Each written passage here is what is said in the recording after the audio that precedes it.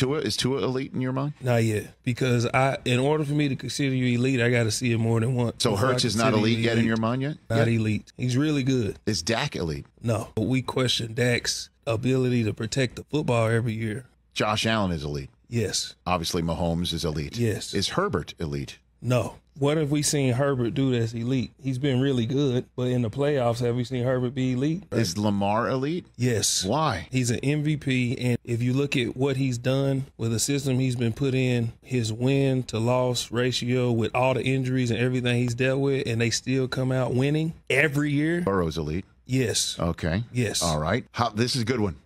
Brock Purdy. No. Come on, man. Why would you even laugh? Why would you laugh while saying no? Brock Purdy's not elite. Why man. not? Come on now. Brock Purdy's playing well. He is, but Jesus Christ, man, that Ross is incredible.